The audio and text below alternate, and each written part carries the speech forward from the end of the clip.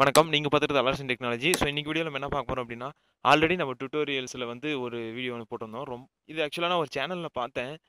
அவங்க என்ன சொன்னாங்க அப்டின்னா, நீ ரவுண்ட் ஷேப்ல வந்து நீங்க இதில கொண்டு வரவே முடியாது Photoshopல. சர்க்குலர் ஷேப்ல லோகோவும் சரி, சர்க்குலர்ல டைப்பும் பண்ண முடியாது. கோரல் டிரா மட்டும் தான் அதில பண்ண முடியும். அதில மட்டும் தான் சொன்னாங்க. ஸோ அது மாரி ஆல்ரெடி வீடியோ போட்டிருக்கேன். ஸோ இதில வந்து என்ன அப்டின்னா, ஒரு வேவ் ஃபங்ஷன்ல நம்ம எப்படி டைப் பண்ண போறதுன்னு சொல்லி பார்க்க போறோம். ஸோ நியூ லேயர் போட்டு, உங்களுக்கு எந்த சைஸ் வேணுமோ அந்த லேயர் அந்த சைஸ்க்கு போட்டு இங்கே கைட்லைன்ஸ் நான் சும்மா செட் பண்ணிக்கிறேன். பென் டூலை கிளிக் பண்ணிட்டு பாத் அதை செலக்ட் பண்ணிட்டு இப்போது இங்கே வச்சுட்டு ஒரு ட்ராக் அழுத்தி பிடிச்சிட்டே ட்ராக் பண்ணிங்க அப்படின்னா இந்த மாதிரி ஷேப் வரும். ஸோ ஆல்ட் கீ ப்ரெஸ் பண்ணிட்டு நடுவில் ப்ரெஸ் பண்ணிங்கன்னா அந்த லேயரோ கட் ஆகிடும். ஸோ இப்போ இந்த இதுவும் அதே மாதிரி தான். இப்போ ஆல்ட் கீ ப்ரெஸ் பண்ணிட்டு இங்கே ப்ரெஸ் பண்ணுறேன், அந்த வேவ் ஃபார்ம் அதோட கட் ஆகிடும். ஸோ இதில் வந்து நான் டெக்ஸ்ட் ஆட் பண்ண போகிறேன். ஸோ இப்போ இதுதான் ட்ரிக்கே. ஸோ ஆல்ரெடி சர்க்குலர் ஷேப்பில் போட்ட இதுக்கு யூஸ் பண்ண மாதிரி தான் இதுக்கும். ஸோ அதை போய் அதோட பார்த்துட்டு வந்தனாலும் பார்த்துட்டு வந்துருங்க, இல்லைன்னா இதில் பார்த்தாலும் சரி.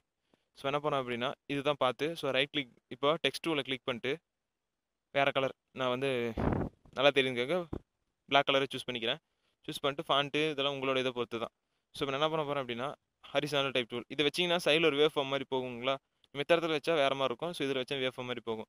ஸோ என்ன பண்ண போகிறேன் அப்படின்னா இப்போ இதில் வந்து டைப் பண்ண போகிறேன். ஸோ நான் ஃபஸ்ட்டு நீங்கள் டைப் பண்ணும்போது என்ன லெட்டர்னே தெரியாது. ஸோ நீங்கள் வேணுன்ற எவ்வளோ கண்டென்ட் வேணுமோ அதில் டைப் பண்ணிடுங்க.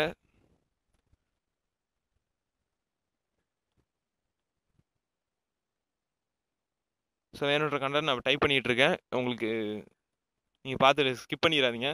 டைப் பண்ணி முடிச்சதுக்கப்புறம் இது ஒரு சின்ன ட்ரிக் தான், அது யூஸ் பண்ணால் மட்டும் தான் இது மாதிரி வரும். ஸோ நான் ஏ கீயை ப்ரெஸ் பண்ணிட்டு ஸோ இந்த மாதிரி ஏரோ மார்க் வந்துடும். ஸோ இதை அழுத்தி பிடிச்சிட்டு இந்த பக்கம் இழுத்தீங்க அந்த ஷேப் மேலே ட்ரா பண்ணிங்க அப்படின்னா ஒரு ஏரோ மார்க் மாதிரி வரும், ஒரு இன்ட்டு மார்க் மாதிரி வரும். ஸோ அதுக்காக 2-3 தடவை ட்ராக் பண்ணி இழுங்க. அந்த இன்ட்டு மார்க் வந்ததுக்கப்புறம் ஸோ இந்த மாதிரி இன்ட்டு மார்க் வந்ததுக்கப்புறம் நீங்கள் ட்ராக் பண்ணி டேரெக்டாக அந்த எண்டு கொண்டு போயிருங்க அந்த இன்ட்டு மார்க்கை.